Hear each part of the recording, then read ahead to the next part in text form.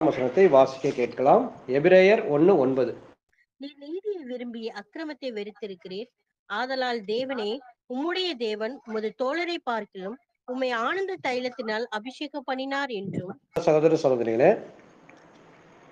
தேவன் தம்முடைய குமாரனை பார்த்து குமாரனுடைய வெற்றியினுடைய காரணத்தை இங்கு அறிவிக்கிறார். தேவன் தன்னுடைய ஒரே பேரான குமாரன் கர்த்தராகிய இயேசு கிறிஸ்து அவருடைய ஜெயம் கொள்ளுதல் எதன் அடிப்படையில் இருந்தது? இப்படி ஒரு கேள்வி வச்சோமானா, தேவன் அவரை பார்த்து, குமாரனே, நீங்கள் அநேக ஊழியம் செய்தீங்க, அநேகருக்கு சுவிசேஷத்தை அறிவிச்சிங்க, அநேகரை குணமாக்கினீங்க, அப்படிலாம் சொல்லி அவரை சொல்லலை, பாராட்டலை. மாறாக என்ன சொன்னார் நான் பார்க்கும்போது, நீ நீதியை நேசித்து அக்கிரமத்தை வெறுத்திருக்கிறீர். இதுதான் ஆண்டவராகிய இயேசு கிறிஸ்தினுடைய வெற்றிக்கு அடிப்படையும் முக்கியமானதும் முடிவான காரணமாக தேவன் அங்கீகரிக்கிறதுக்கான காரணமாக இருந்தது. இது ஒண்ணுதான், நீதியை நேசித்தல், அக்கிரமத்தை வெறுத்தல். இதுதான் டாபிக். இது நம்முடைய ஆண்டவராகிய இயேசு கிறிஸ்தினுடைய ஜெயங்கொள்ளுதலோட நம்முடைய சப்ஜெக்டுக்கு துவங்குது. அப்போ இந்த காலப்பகுதியை பார்க்கும்போது நாம் வாழுகிறது சுவிசேஷ யுகம். முதலாம் உலகம், முற்பிதாக்கள் யுகம், யூத யுகம் முடிஞ்சு சுவிசேஷ யுகம் அதிலும் முடிவு பகுதியில் இருக்கும். மேசியாவினுடைய யுகத்தில் துவக்க பகுதியில் இருக்கும். ஆக இந்த சுவிசேஷ யுகத்தினுடைய வேலை இன்னும் முடிவுக்குள்ள வரல. அப்படின்னா சபை இன்னும் நிறைவடையவில்லை. அப்போ இந்த தற்காலத்தில் தேவன் அவருடைய விசேஷித்த பிரித்தெடுக்கப்பட்ட ஜனங்களாகிய நம்மோடு தொடர்பு கொள்கிறார். தேவன் வேற எந்த காரணத்தோடும் யாரோடும் தொடர்பு கொள்ளுவது இல்லை. உலகத்துல எத்தனையோ கோடி ஜனங்கள் இருக்கிறாங்க, அவர்களின் பேர்ல இப்ப தேவன் தொடர்புல இருக்கிறாரா? இல்ல. மேலும் ஒரு நாளை குறித்திருக்கிறார். அந்த நாளில் அப்படின்னு அப்போஸ்தலர்கள் நடவடிக்கைகளை வாசிக்கிறோம். அவங்களுக்கு ஒரு நாள் குறித்து வைத்திருக்கிறார். அனைவரையும் உயிரோட எழுப்பி ஆசீர்வதிப்பார். எல்லாரையும் முந்தின சீருக்கு கொண்டு வருவார் தம்முடைய குமாரனுடைய ஈடுபலியினுடைய புண்ணியத்தினால். மற்ற இருக்கக்கூடிய அநேக கோடிக்கணக்கான கிறிஸ்தவர்கள் இருக்கும் பொழுதும் எல்லாரோடும் தேவன் தொடர்புல இருக்கிறாரானா? இல்ல, அதையும் சொல்ல முடியாது. ஏன்னா அவரோடு கூட இருக்கிறவர்கள் அழைக்கப்பட்டவர்களும் தெரிந்து கொள்ளப்பட்டவர்களும் உண்மையுள்ளவர்களுமா இருக்கிறார்கள். அழைக்கப்பட்டவர்கள் என்பது ஒரு நிலை, ஆசரிப்பு கூடாரத்தில் பிரகாரம். தெரிந்து கொள்ளப்பட்டது என்பது அடுத்த நிலை, ஆசரிப்பு கூடாரத்தில் பரிசுத்த ஸ்தலம். உண்மையுள்ள நிலை என்பது ஆசரிப்பு கூடாரத்தில் மகா பரிசுத்த ஸ்தலத்தை எட்டுதல். இந்த படிநிலைகள் எல்லாவற்றிலையும் நாம் பார்க்கிறோம். நம் ஆண்டவராகிய இயேசு கிறிஸ்துவனுடைய வார்த்தைகள் மற்றும் அவர் சொல்லும்போது அழைக்கப்பட்டவர்களோ அநேகர், தெரிந்து கொள்ளப்பட்டவரோ சிலர், அவருடைய வார்த்தைகளை நாம் கவனிக்கிறோம். அப்போஸ்தலர்கள் கூட தங்களுடைய நிருபங்கள்ல எல்லாருக்குமாக இந்த நிருபத்தை எழுதல. இந்த பட்டணத்திலே இருக்கக்கூடிய பரிசுத்தவான்களுக்கு, இந்த பகுதியிலே இருக்கக்கூடிய பரிசுத்தவான்களுக்கு, பிரிப்பு பட்டணத்தில் இருக்கிற பரிசுத்தவான்கள் பாருங்க. அப்போஸ்தலர் பேதுரு இப்படி தெரிந்து கொள்ளப்பட்ட பரதேசிகளுக்கு. ஆக ஒட்டுமொத்த சுவிசேஷமும் அந்த சுவிசேஷத்தின் மையமாக தேவனுடைய தொடர்பும் இந்த சுவிசேஷ யுகத்துல வேற யார் கூடயும் இல்லை. ஒன்லி, அதாவது அவருடைய தெரிந்து கொள்ளப்பட்ட ஜனங்கள், பிரித்தெடுக்கப்பட்ட ஜனங்களாகிய உடன்படிக்கை பண்ணி அந்த உடன்படிக்கையிலே தொடர்ந்து அர்ப்பணிப்போடு நிறைவேற்றி கொண்டிருக்கக்கூடிய இந்த வகுப்பினர் மேல மாத்திரமே இருக்கிறது. முதலாவது உலகத்துல தேவனுடைய தொடர்பு, அதாவது அதுக்கு முன்பாக ஆதாமோடு இருந்தது, அதுக்கப்புறம் நோவாவோடு தேவனுடைய தொடர்பு இருந்தது, அதுக்கப்புறம் ஆபிரகாமோடு தேவனுடைய தொடர்பு இருந்தது, ஈசாக்கு யாக்கோப்பு பார்க்கலாம். மாம்சீக இஸ்ரேல் ஜனங்களோடு தேவனுடைய தொடர்பு இருந்தது, நியாயப்பிரமாணம் அவங்களுக்கு கொடுத்தார். அப்புறமாக சுவிசேஷ யுகத்துல ஆரம்பத்துல தம்முடைய குமாரனை அனுப்பினார். அவருடைய தொடர்பு அவருடைய அடிச்சுவட்டை பின்பற்றுகிறவர்களோடு கூட மாத்திரமே இருக்கிறது, வேற யார் கூடயும் இல்லை. என் பிதாவே உங்கள் பிதா, உங்கள் பிதா என் பிதா. அப்படிப்பட்டவர்கள் ஏற்றுக்கொள்ளக்கூடியவர்கள் மாத்திரமே தெய்வீக தொடர்பு இருக்கு. சரி, இப்போ தேவன் இந்த சுவிசேஷ யுகத்துல உடன்படிக்கை பண்ணி அர்ப்பணிப்பின் ஜீவியம் ஜீவிக்கிற இந்த பரிசுத்தவான்களோடு மாத்திரமே தொடர்பில் இருக்கிறார், அல்லது இப்படிப்பட்டவர்களுக்கு மாத்திரமே அவரோடு தொடர்பு கொள்ள முடியும். ஏன்னா யோவான் சுவிசேஷம் 9ஆம் அதிகாரம் 31ஆம் வசனத்துல பாவிகளுக்கு தேவன் செவி கொடுக்கறது இல்லை, எவர் ஒருவர் அவருடைய சித்தம்படி செய்கிறாரோ அவருக்கே அவர் செவி கொடுக்கிறார்னு வசனம் இருக்கு. அப்போ பாவிகள் இஷ்டமான ஆதாமினுடைய சந்ததியா இருக்கக்கூடிய ஆதாமின் குமாரன், அதாவது சந்ததியில வந்த மனுஷர்கள் அனைவரும் பாவிகள் தான். நமக்குள்ள பாவம் இல்லை என்பவனால் நாம் பொய் சொல்லுகிறவர்களா இருப்போம். அப்போ அவருடைய சித்தப்படி தம்முடைய குமாரன் வைத்திருப்போம் அடிச்சுவட்டை பின்பற்றுவதற்காக சகலத்தையும் விட்டு வந்தவர்கள், நீதிமானாக்கப்பட்டவர்கள், தெரிந்தெடுக்கப்பட்டவர்கள், இந்த வகுப்பினரோடு மாத்திரமே தெய்வீக தொடர்பு இருக்கு. இதை நம்ம தெளிவா புரிஞ்சுக்கலாம். ஏன்னா இந்த யுகத்துல தேவன் அதைத்தான் செய்து கொண்டிருக்கிறார். தம்முடைய குமாரனுடைய சாயலுக்கு ஒப்பாக 144,000 பேரை வணைந்து கொண்டிருக்கிறார். இந்த வேலையைத்தான் அவர் செய்து கொண்டிருக்கிறார். மற்ற வேலைகள்ல காலம் இருக்கு. அதான் தேவன் அதை அதன் காலத்தில் நேர்த்தியாக செய்கிறார். ஒவ்வொன்றுக்கும் காலம் உண்டு. பிரசங்கி 3ல. அப்போ இந்த காலத்துல இந்த வேலையில இவருடைய தொடர்பு இது மாத்திரமே நடைபெறுகிறது. ஆச்சரியமான விதம் என்னன்னா, நாமும் அந்தகார ஒளியில இருந்து இப்ப இந்த ஆச்சரியமான ஒளிக்கு வரவழைக்கப்பட்டிருக்கிட்டு அவருடைய புண்ணியங்களை அறிவிக்கும்படியும் அவருடைய குமாரனை பின்பற்றக்கூடிய வாய்ப்பை பெற்றிருக்கிறதுனால இப்பொழுது தேவன் நம்மோடு மாத்திரமே தொடர்பில் இருக்கிறார். அப்போஸ்தலர் பவுல் இதைத்தான் சொல்லுவார், இதை குறித்து தான் நான் மேன்மை பாராட்டுவேன். சரி, இப்ப நம்ம புரிஞ்சிட்டோம் காலம் என்ன காலம், அவருடைய தொடர்பு யாரோட இருக்குதுங்கிறத புரிஞ்சிட்டோம். சரி, அடுத்ததான் நாம் பார்க்கும்போது எந்த ஒரு உடன்படிக்கை பண்ணின புது சிருஷ்டி தெய்வீக தொடர்பு இந்த தற்காலத்துல யாரோட எப்படிப்பட்டவரோட இருக்குங்கிறத புரிஞ்சுக்கிறாரோ அப்படி புரிந்து கொண்டவரால் மாத்திரமே சரியானவைகளை தெரிந்து கொள்ள முடியும், சரியானவற்றை செயல்படுத்த முடியும். ஏன்னா தேவனுடைய வேலையும் அவருடைய திட்டமும் இப்ப என்ன நடக்குது, யார்கிட்ட நடக்குதுன்னு எதுவுமே புரிந்து கொள்ளாமல் அவருக்கு பிரியமான காரியத்தை செய்ய முடியாது, அவர் விரும்பக்கூடிய செயலை செய்யவும் முடியாது. அப்போ நீதியாக இருப்பதனுடைய பிரயோஜனத்தையும் அநீதிக்கான தண்டனையையும் அதனால் வர குழப்பங்கள் சஞ்சலங்களையும் தேவனுடைய தொடர்பில் இருக்கக்கூடிய ஜனங்கள் தெளிவாக புரிந்து கொள்வார்கள். அப்படி புரிந்து கொண்டவர்களுக்கு மத்தியில தேவனும் தம்முடைய தொடர்பை அதிகரிக்கிறார் அல்லது தீவிரப்படுத்துகிறார். அப்படி தேவன் இந்த சுவிசேஷ யுகத்துல தன்னுடைய ஜனங்களை தெரிந்தெடுத்து அவர்களோட தொடர்பில் இருப்பதனுடைய வெளிப்படையான ஒரு அடையாளம் எது தெரியுங்களா? அதுதாங்க சோதனை மற்றும் பரீட்சை. ஆமன்பான சகோதர சகோதரிகளை, இதுதான் தெய்வீக தொடர்பினுடைய வெளிப்படையான அடையாளம். 1 பேதுரு 4:12 வாசிக்கும் போது, உங்களுக்குள் பற்றி எரிகிற அக்கினி புதுமையென்று எண்ணாதீர்கள். அப்படின்னா இந்த சுவிசேஷ யுகத்தின் கடைசி கால பகுதியில் இருக்கக்கூடிய பரிசுத்தவான்களுக்கு மத்தியில வரக்கூடிய நிகழக்கூடிய சம்பவங்கள் என்ன, இது ஆச்சரியமா இருக்கு, புதுமையா இருக்கு அப்படின்னு நினைச்சிடாதீங்க. இது நடக்கும். கர்த்தருடைய பரிசுத்தவான்களுடைய பரிசுத்தமாக்குதல் மற்றும் பரீட்சையினுடைய முடிவு இப்படித்தான் இருக்கும். இது பரீட்சிக்கிற காலமாக இருக்கிறதுனால சோதனைகளும் பரீட்சைகளும் தம்முடைய ஜனங்கள் மேல கடந்து வரும். இதுதான் அவருடைய தொடர்பு. பாருங்க, உலகத்தை அவர் சோதிக்கிறது இல்லை, உலகத்தின் மேல அவருடைய பரீட்சையை கடந்து வைக்கிறது இல்லை. ஏன்னா மரண தீர்ப்பில் இருக்கக்கூடிய எல்லாருக்குமான காலத்தை அவர் வைத்திருக்கிறார். ஆனா தம்முடைய ஜனங்கள் உத்தமர்கள் என்று விளங்கும்படிக்கு அவர்கள் மத்தியில தன்னுடைய பரீட்சையின் மூலமாக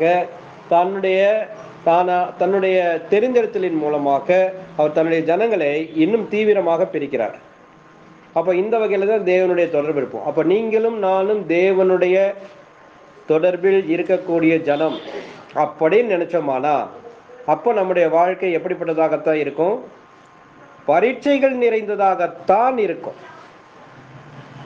ஏன்னா அவர் அதைத்தான் செய்துட்டு இருக்கிறாருன்னு வசனங்கள்ல நம்ம படிக்கிறோம். இதுதான் அவருடைய திட்டமும் நோக்கமா இருக்கு. இந்த பரீட்சைகள் என்பது எப்படிப்பட்டதாக இருக்கும்? 1000 வருட அரசாட்சியில கண்ணுக்கு தெரிகிற ராஜ்யத்துல உலகத்தின் மேல வரக்கூடிய ஜனங்களுக்கான வரக்கூடிய பரீட்சை இருக்கு இல்லையா, அதை காட்டிலும் இது தீவிரமா இருக்கும். அல்லது இதற்கு நமக்கு முன்பான காலத்துல முதலாம் உலகம் காலம் இருக்கு இல்லையா, அந்த காலப்பகுதியில் தூதர்கள் மேல வந்துச்சு இல்லையா ஒரு நியாய தீர்ப்பு, அதை காட்டிலும் தீவிரமா இருக்கும். ஆமன்மான சகோதர சகோதரிகளே, அப்படின்னா இந்த சுவிசேஷ யுகத்தில் இருக்கக்கூடிய பரிசுத்தவான்களுக்கு வரக்கூடிய பரீட்சை வேற எந்த யுகத்திலும் இருக்கிறவர்களுக்கு அல்லது வரப்போகிறவர்களுக்கு வராது. முதலாம் உலகம் எடுத்துட்டோமானா, அந்த முதலாம் உலக காலப்பகுதியில் நமக்கு தெரியும், நோவா, பெருவெள்ளம். முதலாம் உலகத்துல தேவன் எதற்காக பெருவெள்ளத்தை அனுமதித்தார், ஜலப்பிரளயத்தை? ஒரே காரணம், அங்கே இருந்த ராட்சச சந்ததியை அழிக்கும்படிக்க. ஏன்னா அது தேவன் உண்டாக்காத சந்ததி. அப்போ அது எப்படி வந்தது? இங்கதான் நாம் பார்க்கும்போது அந்த காலப்பகுதியில இருக்கிறது காட்டிலும் தூதர்களுக்கான பரீட்சை அதுவாக இருந்துச்சு.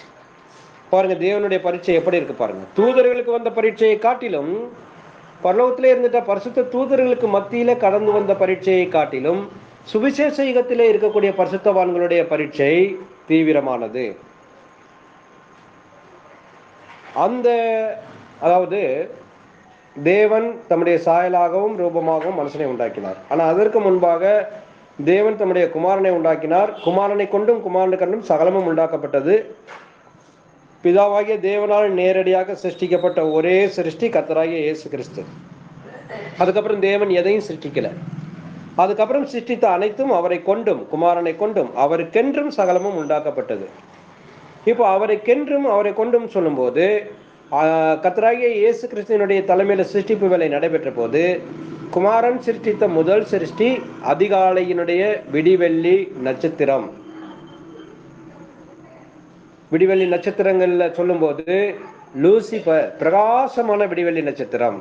இவர் ஒரு கெருபீன், கெருப். இந்த கேருபீனை தான் கர்த்தராகிய இயேசு கிறிஸ்து முதலாவது சிருஷ்டித்தார். ஏன்னா வசனங்கள்ல அப்படித்தான் வாசிக்கிறோம். ஆனா அந்த கேருபீனுக்கு என்ன ஆயிடுச்சுன்னா, ஒரு பேரார்வம் வந்துருச்சு, ஒரு பேராசை வந்துடுச்சு. சகலத்தின் மேலும் தான் அதிகாரம் உள்ளவராகவும் தானே சர்வாதிகாரியாகவும் இருக்கும்படிக்கு தானே ஆளுகை செய்யக்கூடியதான ஒரு பேராசை வந்தது. அந்த பேராசையினுடைய விளைவுதான் அடுத்தடுத்து முயற்சிகள் நடந்தது, காரியங்களும் சம்பவிச்சது. அந்த வகை இதெல்லாம் நம்ம தெளிவாக பார்த்துருக்குறோம். அந்த வகையில் பார்க்கும்போது இந்த பேராசையினுடைய விளைவாக லூசிபர் மனுக்குலத்தை, ஜீவனுக்கென்று உண்டாக்கப்பட்ட மனுக்குலத்தை பாவத்தில் விழும்படி செய்து மரணத்துக்குள்ள போகும்படி செய்துட்டான். அதனாலதான் அவன் ஆதி முதலே மனுஷ கொலைபாதகனா இருக்கான். அப்படி செய்துட்ட இந்த லூசிபரினுடைய செயல்பாடுகள் அதுக்கப்புறம் பார்த்துட்டோமானாக்கும், தேவன் பரலோகத்திலிருந்து லூசிபரை தள்ளிட்டாரே தவிர, லூசிபர் இப்ப சாத்தானா மாறி போயிட்டான். சாத்தான் என்ற வார்த்தைக்கு எதிராளின்னு அர்த்தம். மனுக்குலத்தினுடைய எதிராளி, மனுக்குலத்தின் ஜீவனுக்கு எதிராளி ஆயிட்டான். இப்ப பூமியில தள்ளியாச்சு. இப்ப பூமியில தள்ளப்பட்ட சாத்தானை தேவன் அழிச்சாரா? தீமையும் பாவமும் செஞ்ச, மீறுதலும் செஞ்ச லூசிபரை தேவன் அழிச்சாரா? அழிக்கல, பூமியில தள்ளி விட்டுட்டார், அவ்வளவுதான். ஆனா அவன் என்ன பண்ணிட்டு இருக்கான்? முந்தி காட்டிலும் தீவிரமான கிரியைகளை 6000 வருடமாக தீமையை அதிகமா செய்துட்டு இருக்கிறான், ஜனங்களை மோசம் போக்கிட்டு இருக்கிறான். ஆனா தேவன் இதை என்ன பண்ணிட்டு இருக்கிறாரு? இதெல்லாம் பார்த்துட்டு அமைதியா பொறுமையா காத்துட்டு இருக்கிறார். இப்ப இந்த காட்சியை பரலோகத்திலிருந்து பார்க்கக்கூடிய தூதர்களுடைய மனநிலை என்ன ஆகுது? இந்த லூசிபரை தேவன் அழிக்கல, மீறுதல் செஞ்சு இந்த லூசிபரை தேவன் அழிக்கல. ஏன் அழிக்கல? ஒருவேளை அப்ப தேவனால லூசிபரை அழிக்க முடியாதோ, அல்லது லூசிபரை அழிக்கக்கூடிய வல்லமை அவருக்கு இல்லையோ? ஒருவேளை இருந்திருந்தா என்ன பண்ணிருக்கணும்? அங்கேயே அழிச்சிருக்கணுமே, தண்டிச்சிருக்கணுமே. ஒண்ணுமே பண்ணலையே. அப்படின்னா நாமும் கூட ஏதாவது தவறு பண்ணணுமானா, மீறுதல் பண்ணணுமானா, தேவனால் நம்மையும் அழிக்க முடியாது. லூசிபர் அழிக்கல, அதே போல நம்மையும் அழிக்க முடியாது. இந்த துணிவும் தைரியமும் பரலோகத்தில் இருந்துட்ட கோடிக்கணக்கான தூதர்களுக்கு இல்ல. யார் யாருக்கு இந்த துணிவும் தைரியமும் வந்ததோ அவர்கள் அனைவரும் பூமிக்கு மனுக்குலத்தை சீர்பொருந்த பண்ணுறோன்னு சொல்லிட்டு மனுஷ ரூபம், அதாவது மனுஷ ரூபம் எடுத்து பூமியில வந்து மனுஷகுமாரத்திகளை கல்யாணம் பண்ணி தேவன் உண்டாக்காத சந்ததியாகிய தூதர்களுக்கும் மனிதர்களுக்கும் பிறந்த ராட்சச சந்ததியை பெற்று போட்டாங்க. பார்த்தீங்களா? இது தேவ தூதர்களுக்கான பரீட்சை. அன்பான சகோதர சகோதரிகளே, இந்த செயலை தேவன் அனுமதித்தது, லூசிபரை அனுமதித்தது தேவ தூதர்களுக்கான பரீட்சை. ஆனா கொஞ்சம் தூதர்கள் அப்படி சீர்கெட்டவர்களாக பூமிக்கு வந்து பிசாசுகளா மாறி போயிட்டாங்க. ஆனா அதே சமயம் பரலோகத்தில் இருக்கக்கூடிய அநேக தூதர்கள் இல்ல, தேவன் அவர் காரியங்களை நடப்பிப்பார். பொறுமையோடு காத்திருந்தவங்களுக்கு ஏற்ற காலம் வந்தது. குமாரன் மாம்சத்துல வெளிப்பட்டார், மரித்தார், உயிரோடு எழுப்பப்பட்டார், ஜெயம் கொண்டார். இதையெல்லாம் பார்த்துட்டே இருக்கிறாங்க. அது மாத்திரம் இல்லை, இந்த சுவிசேஷ யுகத்துல அவருடைய ஜனங்கள் தெரிந்து கொள்ளப்பட்ட வகுப்பினருடைய ஜெயங்கொள்ளுதலையும் பார்த்துட்டு இருக்கிறாங்க. 1 பேதுருல வாசிக்கிறோம், இவைகள் எல்லாம் உற்று பார்க்க தேவதூதர்களும் ஆசையாய் இருக்கிறார்கள், இன்னும் பார்த்துட்டே இருக்கிறாங்க. இது நல்ல தூதர்களுடைய நிலைப்பாடு. இந்த வகையில தேவனுடைய பரீட்சை, தேவன் அனுமதித்த தூதர்களுக்கான பரீட்சை இது. அது நடந்துச்சு அன்புக்குரிய சகோதர சகோதரிகள். ஆனா தெய்வீக திட்டம் நிறைவேறுதையும் அவருடைய மகத்துவத்தையும் அந்த தூதர்கள் வெகு சீக்கிரத்துல காண போறாங்க. இவைகள் அனைத்தையும் நாம் பார்த்திருக்கோம், வசனங்களின் மூலமாக பார்த்திருக்கோம்.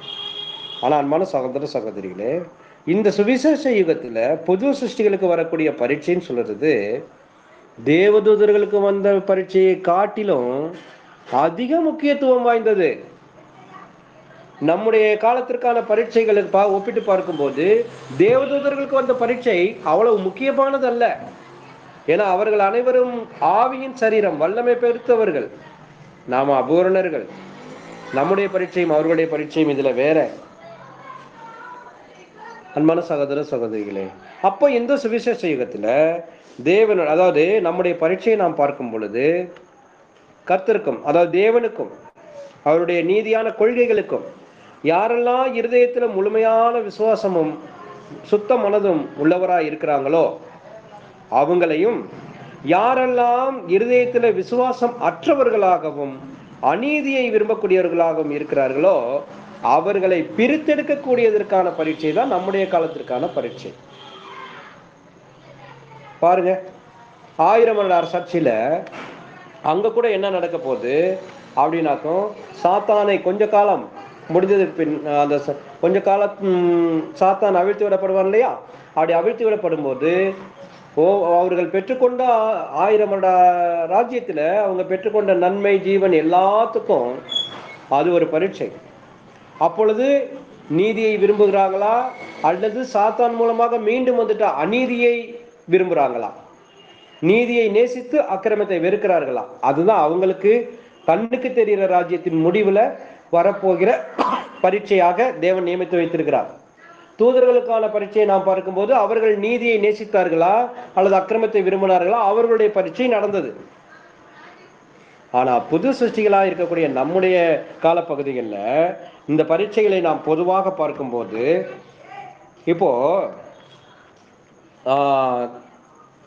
தூதர்களுக்கான இந்த பரீட்சையில அவங்களுடைய காலப்பகுதியில், அதாவது பரலோகத்துல தூதர்களுக்கான இந்த பரீட்சை லூசிபர் மூலமா வந்துச்சு இல்லையா?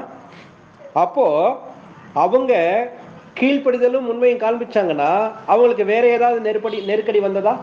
பரலோகத்தில் இருக்கக்கூடிய தூதர்கள் தேவனுக்கு விசுவாசம் உள்ளவர்களாக உண்மையுள்ளவர்களாக இருந்தார்கள் என்றால், அவர்களுக்கு வேற ஏதாவது நன்மை செய்தார்கள் என்றால், விசுவாசத்தை வெளிப்படுத்தியிருந்தார்கள், அவர்களுக்கு வேற ஏதாவது நெருக்கடி வந்துச்சா?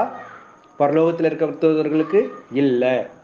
இப்போ 1000 வருட அரசாட்சியில உயிரோடு எழுப்பப்பட்டவர்களுக்கு ஒவ்வொருவருக்கும் 100 வருடம் கொடுத்து, அவங்களுக்கு சத்தியம் கொடுத்து, சகல நன்மைகளையும் கொடுத்து, அனைத்தையும் திரும்ப கொடுத்து, அவங்க நீதியான பாதையில, பெரும்பாதையான பாதையில நடந்து ஜெயம் கொள்வதற்கு எல்லா ஒத்தாசையும் செய்யும் போது, அங்க நீதியை அவர்கள் கற்றுக்கொள்ளும் போது, அப்படி வரக்கூடிய ஜனங்களுக்கு, நீதியை விரும்பக்கூடிய ஜனங்களுக்கு ஏதாவது தீமை அங்க நடக்குமா? கண்ணுக்கு தெரிகிற ராஜ்யத்துல நடக்காது.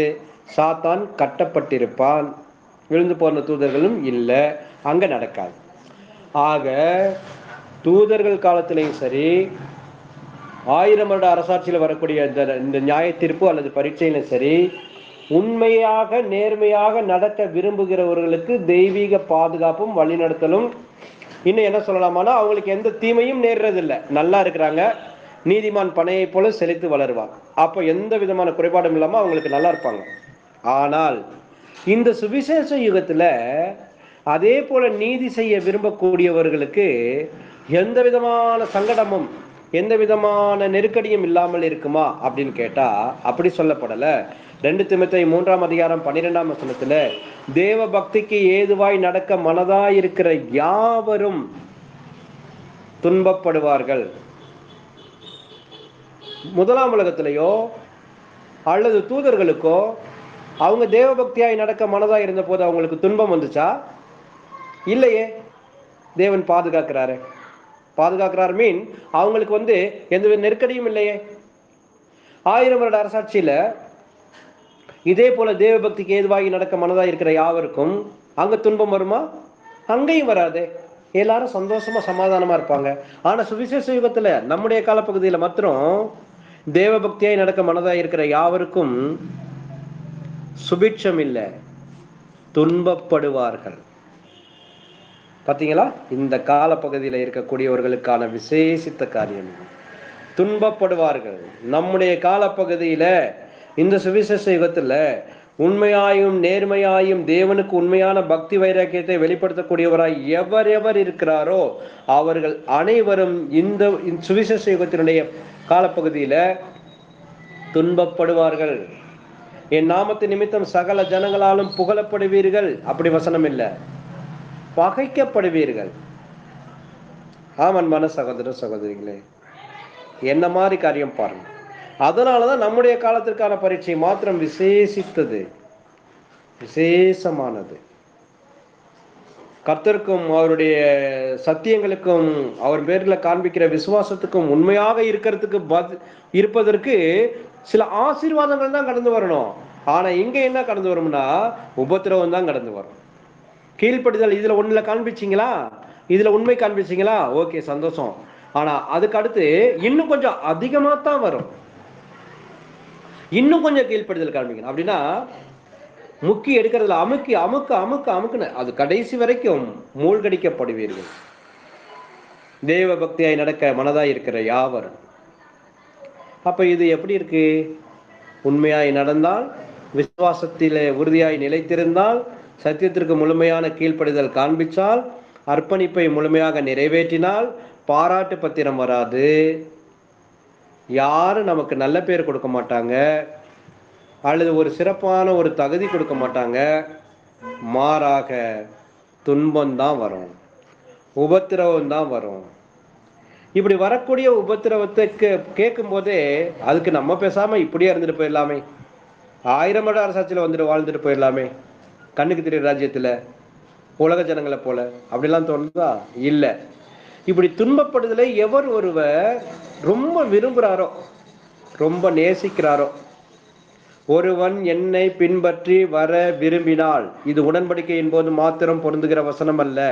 அந்த விருப்பம் மரிக்கிற வரைக்கும் இருக்கக்கூடிய விருப்பம். ஒரே நாள்ல உடன்படிக்கை அன்னைக்கோட அந்த விருப்பம் இல்லை, மரிக்கிற வரைக்கும் இந்த விருப்பம் எவர்கிட்ட தொடர்ந்து இருக்குதோ, எந்த விருப்பம்? சிலுவை சுமக்கவும், துன்பப்படவும், உண்மையின் நிமித்தம், நீதியின் நிமித்தம், சத்தியத்தின் நிமித்தம் துன்பப்படவும் எவர் ஒருவர் விரும்புகிறாரோ, தேவன் இப்படித்தான் இந்த சுவிசேஷ யுகத்தில் தன்னுடைய ஜனங்களோடு தொடர்பு கொள்கிறார் என்பதை மனப்பூர்வமாக ஏற்று எவர் ஒருவர் விரும்புகிறாரோ அப்படிப்பட்டவர்களை மாத்திரமே தேவன் உயர்வான உன்னதமான நிலைக்கு உயர்த்துவதற்கு சித்தமுள்ளவராய் இருக்கிறார், விருப்பமுள்ளவராய் இருக்கிறார். ரொம்ப மகிழ்ச்சியோடு உபத்திரவத்தை ஏற்றுக்கொள்ளக்கூடியவர்கள், சத்தியத்திற்கும் அர்ப்பணிப்பான ஜீவியத்திற்கும், பூமிக்குரிய சௌகரியங்கள், பூமிக்குரிய புகழ், அப்புறம் சில நேரங்களில் கெயின், அதாவது லாபம் அல்லது வருமானம், பண நஷ்டம், கடைசியாக ஜீவனை கூட, நல்ல பேர் உட்பட எல்லாத்தையும் பலியாக செலுத்தக்கூடிய, விரும்பி செலுத்தக்கூடியவர்களை மாத்திரமே அவர் இந்த சுவிசேஷ யுகத்தில் எடுத்து பூரணப்படுத்துகிறார். அன்பான சகோதர சகோதரிகளே, இப்படிப்பட்டவர்களை மாத்திரமே பூரணப்படுத்துகிறார். அதனாலதான் எல்லாரும் இதுக்குள்ள வர்றதில்லை. வழியை கண்டுபிடிக்கிறவர்களும் அதில் உள்ள பிரவேசிக்கிறவர்கள் வெகு சிலர். இந்த வழிமுறையை புரிந்து கொண்டு இதற்குள் பிரவேசிக்கிறவர்கள், சந்தோஷத்தோடு சிலுவையை வேதனைகளை சுமக்க விரும்புகிறவர்கள், அவர்களையே தேவன் பூரணப்படுத்துகிறார். இன்னும் மேலும் மேலும் மேலும் அவர்களை பூரணப்படுத்துகிறார். அன்பான சகோதர சகோதரிகளே, இந்த தெய்வீக திட்டத்தினுடைய நோக்கமும் தன்மையும் இதுவாக இருக்கும்போது இதை எந்த ஒரு பொது சிருஷ்டி தெளிவாக புரிந்து கொண்டு தேவனுடைய திவ்ய சம்பந்தம் நம்மோடு எப்படி இருக்குது, இந்த நோக்கத்தில தான் தேவன் நம்மோடு தொடர்பு கொள்ளுகிறார் என்பதை சரியாக உணர்ந்து கொள்ளுகிறாரோ அவர் மாத்திரமே தெளிந்த புத்தியினுடைய ஆவியை பெற்றவராய் இருப்பார். இந்த நோக்கத்தை உணர்ந்து கொள்ளாதவர் குழப்பத்திற்கு மேல குழப்பமும் பிரச்சனைக்கு மேல பிரச்சனையும் அடைந்தவராக எப்போ வேணாலும் தன்னுடைய வழியிலிருந்து விலகி விசுவாசத்தை மறுதளிக்கக்கூடியவராகத்தான் இருப்பார். பாருங்க, இதை புரிஞ்சுக்கணுமா? தேவன் தன்னுடைய ஜனங்களோடு தொடர்பு கொள்றது அதை புரிஞ்சுக்கணும். அப்போ எந்த நோக்கத்திற்காக தேவன் இப்படி செய்கிறார்? எந்த ஒரு மென்மையான சாஃப்டா இருக்கக்கூடிய ஒரு இரும்பு அதை ஒரு அரிவாள் சொல்றோம் இல்லைங்களா, கதிர்கள்லாம் அறுக்கிறாங்க இல்லைங்களா அறுவடையில, அல்லது மிக முக்கியமான உபயோகங்களுக்கு பயன்படுத்துறாங்கல்ல சில இரும்பு பொருட்கள், அவைகளை முதல்ல இரும்பாக கட்டியாகவோ அல்லது நீளமாகவோ அல்லது பட்டையை ஏதோ ஒரு தருணத்துல ஒரு உருவத்தோடு இருக்கக்கூடிய இரும்பை எடுத்து எதற்காவது பிரயோஜனப்படுத்த முடியுமா? அறுவடை செய்ய முடியுமா? முடியாது. அப்ப அதை என்னதான் பண்ணணும்? நல்லா அனல்ல வச்சு பழுக்க காய்ச்சல். இந்த கொள்ளர் பட்டறையில அந்த இரும்பு அடிச்சு வேலை செய்வாங்களா, அந்த மாதிரி பட்டறைகள்ல போய் பார்த்தோம்னா தெரியும், அப்படியே பழுத்து போயிடுக்கும். பழுக்க காய வச்சு அடின்னு அடிச்சு அதை ஒரு தேய்மானத்துக்கு கொண்டு அந்த சாஃப்ட்னஸ், அந்த கருக்கு அல்லது பதம்னு சொல்லுவாங்க, அதுக்கு கொண்டு வருகிற வரைக்கும் தட்டி அடிச்சு செய்வாங்க. அதுக்கப்புறம் அது ரொம்ப ஒரு பிரயோஜனமுள்ள பட்டயமா இருக்கும், பிரயோஜனமுள்ள ஒரு கருவாளாக இருக்கும், அறுவடை செய்யறதோ எதுக்கோ பிரயோஜனம் உள்ளதா இருக்கும். அதே போலத்தான் வரப்போகிற கண்ணுக்கு தெரிகிற ராஜ்யத்துல தேவனுடைய ராஜ்யத்தின் பிரதிநிதிகளாக இருக்கக்கூடியவர்கள், அவர்கள் பூமியினுடைய மனுக்குளம் அனைத்தையும் உயிரோடு எழுப்பி அவர்களை ஆசிர்வதிக்கிறதுக்கும் முந்தின சீருக்கு கொண்டு வருகிறதுக்குமான மாபெரும் வேலையை செய்ய போகிறவர்கள் இப்பொழுதே இந்த யுகத்திலேயே அதற்கேற்ற பக்குவம் அடையணும், அதற்கேற்ற பயிற்சியை பெறணும். வலினா வாயில சொன்னா புரியாது, அனுபவிக்கணும். வேதனைனா வாயில சொன்னா புரியாது, அனுபவிக்கணும். கண்ணீர்னா வாயில சொன்னா புரியாது, கண்ணீர் விடணும், நொந்து போகணும். இந்த அனுபவங்கள் நமக்குள்ள வரும்போது, அதே போல நஷ்டம்னா இழப்புனா என்னன்னு அனுபவிக்கணும். அது அனுபவிச்சாதான் தெரியும். இப்படி அனுபவிச்சு பக்குவப்பட்டு இந்த பட்டறிவை பெற்றுக்கொண்டவர்கள் கண்ணுக்கு தெரிகிற ராஜ்யத்தில் வரக்கூடிய எல்லா உலக ஜனங்களுக்கும் மிகுந்த இரக்கத்தோட நன்மைகளை செய்வார்கள், தேவனுடைய பிரதிநிதியாக இருந்து. இந்த ஒரே நோக்கத்திற்காக, நம்மை உயர்த்த வேண்டும் என்கிற ஒரே நோக்கத்திற்காக மாத்திரமே தேவன் இவைகளை செய்கிறார். ஏன்னா தேவன் அவருடைய ஜனங்களை அல்லது சிருஷ்டிகளை துன்பத்துக்கு மேல துன்பம் கொடுத்து அழுத்தத்துக்கு மேல அழுத்தம் கொடுத்து அவங்களை கஷ்டப்படுத்தி உபத்திரவப்படுத்தி வேதனைப்படுத்தி அதுல சந்தோஷப்படுகிறவர் இல்ல. அவரு எப்போதும் அவருடைய முகத்துல கண்ணீர் ஓடிக்கொண்டே இருக்குதுன்னு வசனம் இருக்கு. கர்த்தரும் நமக்காக பரிதவிக்கிற கூடியவராய் இருக்கிறாரு. அப்போ இரக்கமும் அன்பும் நிறைந்த இந்த தேவன் நம்ம ஏன் இந்த சுவிசேஷ யுகத்தில் இருக்கிற பரிசுத்தவான்களை ஏன் இப்படி தொடர்பு கொண்டு கடும் உபத்திரவங்களுக்கு மத்தியில அவங்கள புடமிடணும் அல்லது அமிழ்த்தி எடுக்கணும் அப்படின்னு பார்த்துட்டோமானா இதுதான் காரணம். எந்த அளவுக்கு அமிழ்த்த சித்தம் கொண்டு அதை ஏற்றுக்கொள்ளக்கூடிய மனதா இருக்கக்கூடிய புது சிருஷ்டிகளுக்கு அந்த அளவுக்கு உயர்வு என்பது நிச்சயம். உழைப்புக்கேற்ற ஊதியமும் பரிசும் நிச்சயம் நிச்சயம் நிச்சயம். அது இங்க இல்லை. அதுதான் விசுவாச கண்ணோட்டத்தோடு மனப்பூர்வமாக விரும்பி ஏற்றுக்கொள்ளக்கூடியவர்களுக்கு அந்த ஆசீர்வாதம் நிச்சயம் உண்டு. தேவன் பொல்லாப்புக்கோ பாவத்துக்கோ அல்லது பரீட்சைக்கிறதுக்கோ அல்லது சோதிக்கிறதுக்கோ அந்த மாதிரி அதுக்கெல்லாம் அவர் காரணர் இல்லை. அன்பான சகோதர சகோதரிகளே, அவருடைய ஞானமும் வல்லமையும் இருக்கக்கூடிய சூழல்களை நம்மை வைத்து நம்மை பக்குவப்படுத்துவதற்காகவே காரியங்களை நடப்பிக்கிறார். எக்ஸாம்பிள் பார்த்துட்டோம்னா, லூசிபர் பாவம் செய்யறதுக்கு தேவன் காரணம் அல்ல. தேவன் அவரை நல்லவராகத்தான் சிருஷ்டித்தார். தேவன் உண்டாக்குனது எல்லாமே நல்லதுதான். தேவன் செய்யக்கூடியது எதுவுமே நல்லதுதான். நல்லது அல்லாத காரியத்தை செயலை தேவன் எப்போதும் எந்த காலத்திலும் அவர் செய்யவே மாட்டார். அவருடைய செயல்பாடுகள் எல்லாமே நன்மையில மாத்திரமே முடியும். லூசிபரை உண்டாக்குனது நல்ல சிருஷ்டியாகத்தான் உண்டாக்குனாரு. எசேக்கியேல் ஏசையா அதிகாரங்கள் எல்லாம் எசேக்கியேல் 28 ஏசையா 14 எல்லாம் படிக்கிறோம் இல்லையா? எப்படி மேலான குணலட்சணத்தோட உண்டாக்கப்பட்டார். ஆனா சுயமாக சிந்தித்து முடிவெடுக்கக்கூடிய அந்த சுயாதீனத்தை தேவன் ஒவ்வொரு சிருஷ்டிகளுக்கும் கொடுத்தார். சுயமாக சிந்தித்து முடிவெடுக்கக்கூடிய அந்த சுயாதீனம் தான் ஆபத்தாக மாறி போனது லூசிபர் விஷயத்துல. அதே போல அவருக்கு இப்ப ஆதாமினுடைய சந்ததியினுடைய விஷயத்திலையும் அதுதான். ஆக அன்பான சகோதர சகோதரிகள், அதுதான் தேவனுக்கு எதிராளியாக, தேவனுக்கு இல்ல, தேவனுடைய ஜனங்களுக்கு எதிராளியாக அவர் வாய் போயிட்டார். அப்போ உடனடியாக தேவன் லூசிபரை அழிச்சு போட்டுட்டு அல்லது ஆதாமையும் அழிச்சு போட்டுட்டு வேற ஒரு மனிதனை அவர் உண்டாக்கி இருக்கலாமே. ஆனா அப்படி செய்ய தேவன் விருப்பம் இல்லை. மல்கியா 2:15 இருக்கு இல்லைங்களா? அவரிடம் ஆவி அதிகமாக இருந்தது, ஆனாலும் அவர் ஏன் அப்படி சிருஷ்டித்தார்? அவர் ஒருவனை அல்லவா படைத்தார். அவருடைய ஆவி அதிகமாக இருந்தது, அப்புறம் ஏன் ஒருவனை படைத்தார்? கீழ்ப்படிதல் உள்ள சந்ததியை பெரும்படிதானே. லூசிபரை அழிக்கிறதுக்கோ அல்லது ஆதாமை அழிச்சிட்டு புது ஆதாம் இல்ல, கோடிக்கணக்கான பரிபூர்ணமான ஆதாம்களை உண்டாக்குறதுக்கோ அவர்கிட்ட ஆவி வல்லமை அதிகமா இருக்கு. ஆனா படிப்பறிவு, பட்ட அறிவு வேணும். இந்த நன்மை தீமை அறியத்தக்க அறிவு வேணும் மனுஷனுக்கு. அவர் ஆதி ஆமத்துல நன்மை தீமை அறியத்தக்க நம்மில் ஒருவனை போல் ஆனான். அந்த நிலைக்கு வரணும். அதனாலதான் பாவத்தினால வரக்கூடிய விளைவுகள், மீறுதலினால வரக்கூடிய குழப்பங்கள், சஞ்சலங்கள் மற்றும் மரணம் என்பது ஒரு அழிவு. பாவத்தின் சம்பளம் மரணம், அழிவு. அப்ப பாவமும் பொல்லாப்பும் தீமையும் செய்யும் போது ஒருவர் அது தன்னுடைய ஜீவனை அழித்துக் கொள்ளுகிறார். தனக்கும் அழிவு, மற்றவருக்கும் அழிவு. அப்ப பாவத்தினால வரக்கூடிய கரையும் வேதனையும்னா என்ன என்பதை தூதர்கள் மாத்திரமல்ல மனுஷர்களும் கற்றுக்கொள்ளணும்.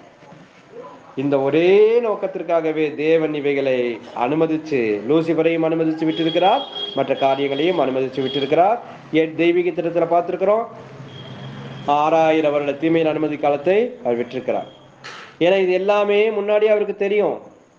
எப்ப தெரியும்? அதாவது முதலாக பிரசங்கி 3ஆம் அதிகாரம் 15ஆம் வசனத்துல நாம பார்க்கும்போது இப்ப முன்பு நடந்ததுதான் இப்ப நடக்குது.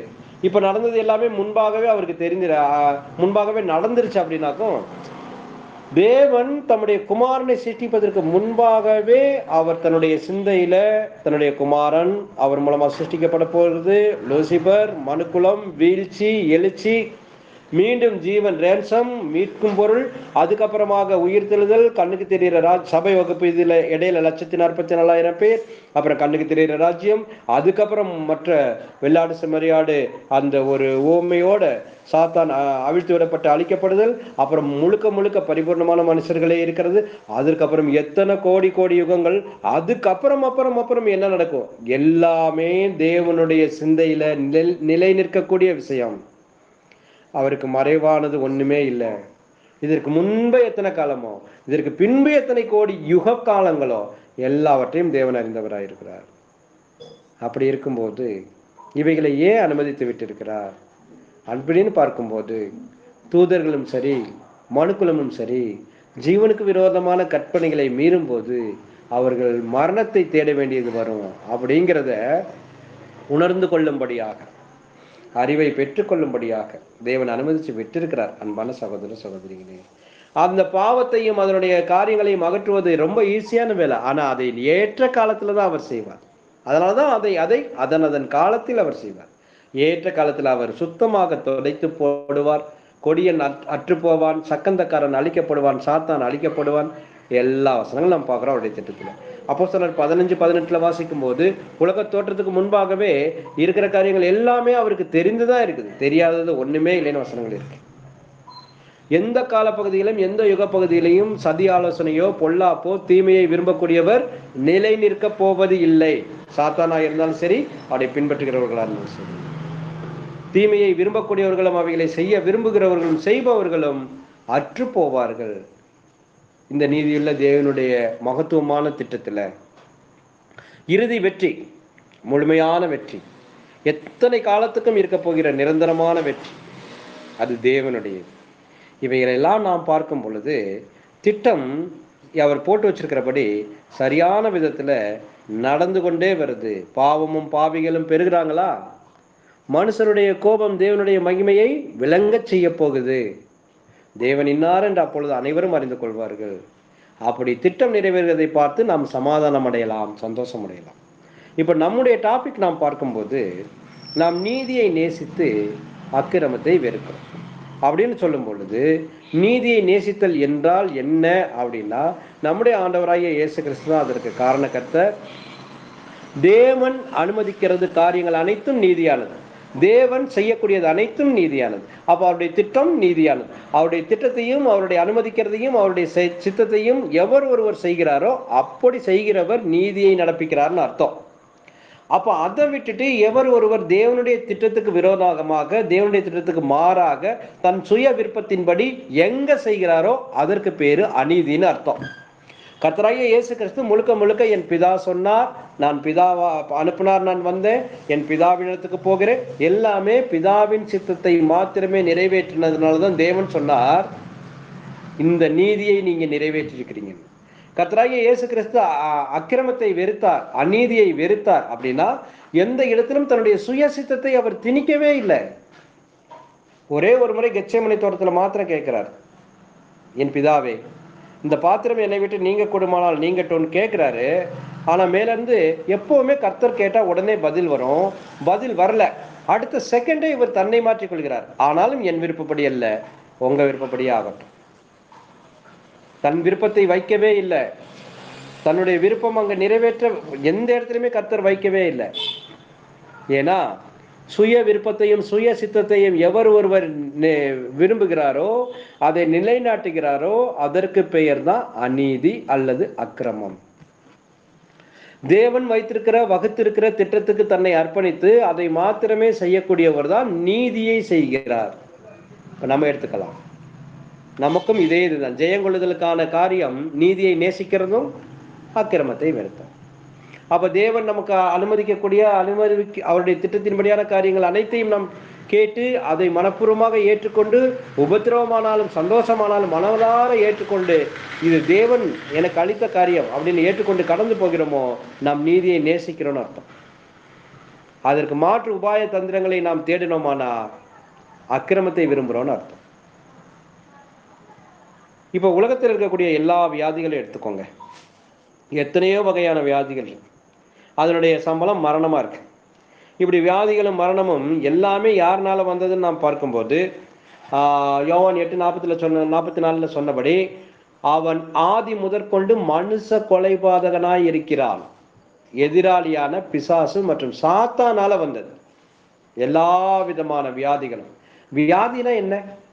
காய்ச்சல் அல்லது தொற்று வியாதி, என்னென்னமோ சொல்ற வியாதினா, வியாதி என்பது என்ன தெரியுங்களா?